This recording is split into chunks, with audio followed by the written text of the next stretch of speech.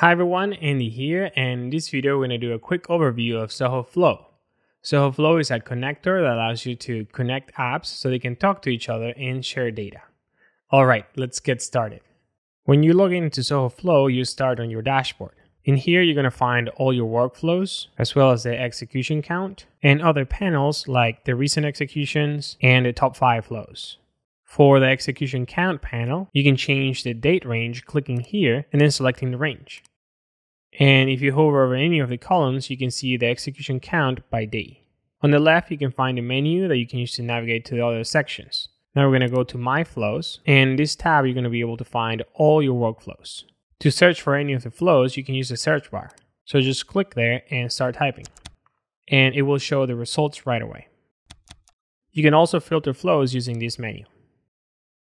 If you hover over any flow, you're going to be able to see these new options that you can use to delete the flow or to make a copy of the flow. Also, you can turn on and off the flow using this button right here. All right, let's create a new flow. For that, we're going to click here where it says Create Flow, and now we're going to name it. And if you want, you can add a description here and then click on Create. Now we're going to click on Configure here next to Apps. And then we're going to search for Google Sheets. So we have right here, and just click on it and click on Next. And now we're going to choose the trigger. So I want to execute this workflow every time a new row is added to this spreadsheet. So I'm going to click on the first one and then Next. And now we're going to select the connection. So in this case, I'm going to use this one right here. And now we're going to select the spreadsheet. So I'm going to use this contact spreadsheet. And for the worksheet, I'm going to leave it like that. And now click on Done. So here we have our trigger. And what we want to do next is create a contact in Zoho CRM. For that, I'm going to use the search bar here to search for Zoho CRM. And now I'm going to click on this arrow and it's going to show me all the actions available. So for this example, the one that I'm looking for is this one right here, create or update contact. So I'm just going to drag and drop it. And now I'm going to choose the CRM connection that I previously added. And now we're going to map all the different fields in the CRM with the fields in the spreadsheet. So first name in the CRM, I have it right here and it is name. So just click on the field and then click on name. And that's going to map this name field to the contact first name in the CRM. Now we're going to do last name. And we're going to click here, and then we're going to do email, and we have it here as well. And then we're going to do phone that we have here as well. All right, so we already mapped all the fields that we need, and now we're going to click on Done. And that's it, we created a workflow. Now the only thing that we need to do is just turn it on right here, and that's it. Every time we add a new row to that spreadsheet, it's going to create a new contact in Zoho CRM. Now I'm going to exit this, and I'm going to show you some other things.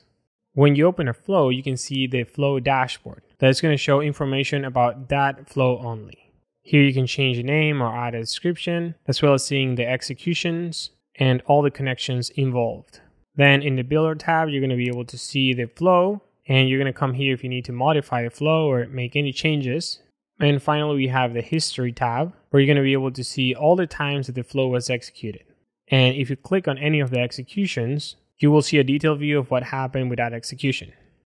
All right, we're going to close this panel and this one as well. And the last thing I want to show you is the settings. Here you can see the organization profile.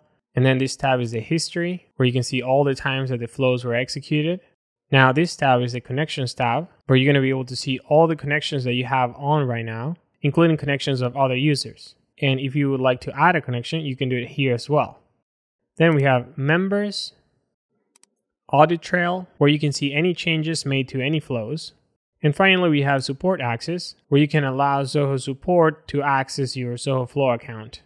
And then here in the top, we have the Explore Gallery button that if we click on it, we can see a lot of feature flows that were created by Zoho Flow. So you need to create it if it is already here. And you can also search for any apps. So for example, QuickBooks. And if you click on it, you're going to be able to see feature flows as well as the triggers and actions of that app. So in this case, QuickBooks has a lot of different triggers and a lot of different actions. And the last thing I wanted to show you is the pricing.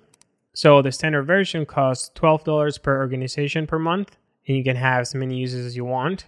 And it comes with 1,000 tasks per month.